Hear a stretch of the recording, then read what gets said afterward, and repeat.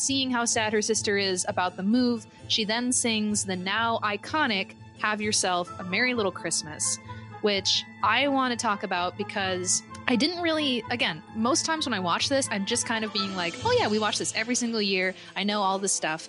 But I was sitting there listening to this song, and it has kind of a melancholy to it. And that's for sort of in the time of the story of the movie. It's because, you know, she too is rather sad. They're going to be moving away from their family and their loved ones and their friends. But I was then thinking about like what time this movie came out. This movie was released in 1944, which was a year before World War II ended. A lot of the movies that were made during that time were this kind of like escapism. I think that's a big part of why this movie is so kind of like apple pie, like the perfect American family, happy, reminiscent times.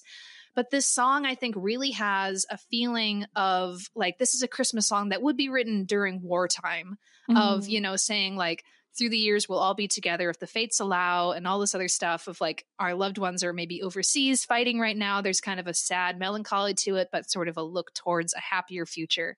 So that really stood out to me when hearing that song this time and watching it and thinking about the context of when it was written.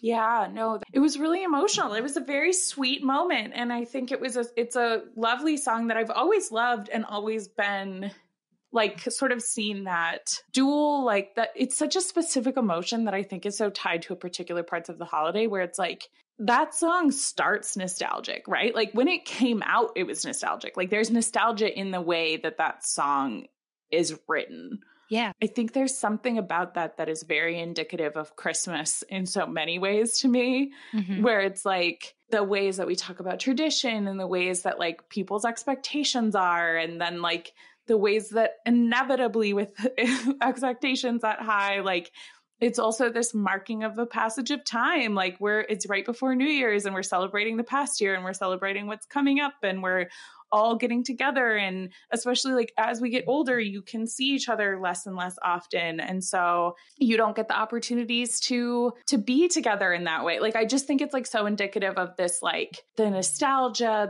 all the emotions of Christmas. I think is really impactful about that moment too, is that we've talked a lot about how early on Esther and Rose act as if they are these very mature people, and we see the immaturity in their actions.